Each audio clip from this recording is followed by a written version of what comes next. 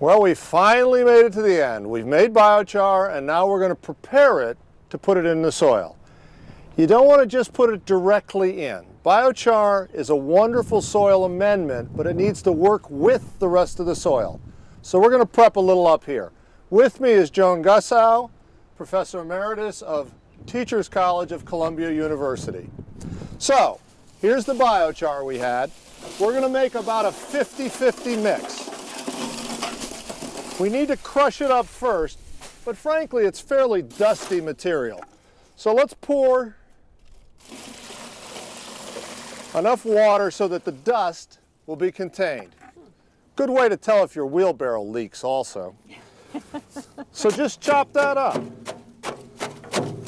We want to get it not down to a powder, but we want to get it below the size of our thumb. It's amazing, it actually makes it dust even with the water. Yeah, and it'll soak up all this water because it's a sponge.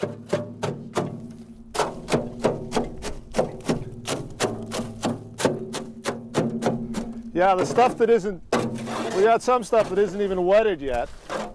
So that'll get us going. Again, you want to chop it up a bit, and frankly, if we're prepping a large amount, we'd probably get some hardware cloth. That's the thick screen that's either 1/4 inch or 1/2 inch. And set that out and sieve it through there so the big pieces are retained and the little pieces fall through. Now let's add some compost. Joan, is there any compost anywhere around here? There happens to be a giant pile of compost. Well, right here. could you do the honors? I will do the honors. So we want to add about an equal volume to this mixture of biochar that we've made. And that's what we're going to... About right? That's good. A little more water. It's going to get wet in the soil. We'll mix it all around.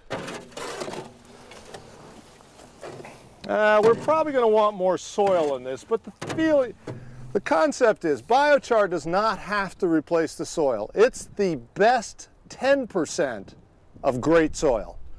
So the other 90% can be clay and sand and potting mix and compost, etc.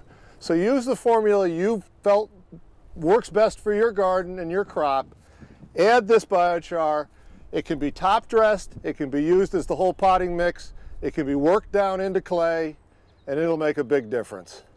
Thank you for joining us today, and I also want to thank Joan Gussow and Hugh McLaughlin for their contributions to today's show.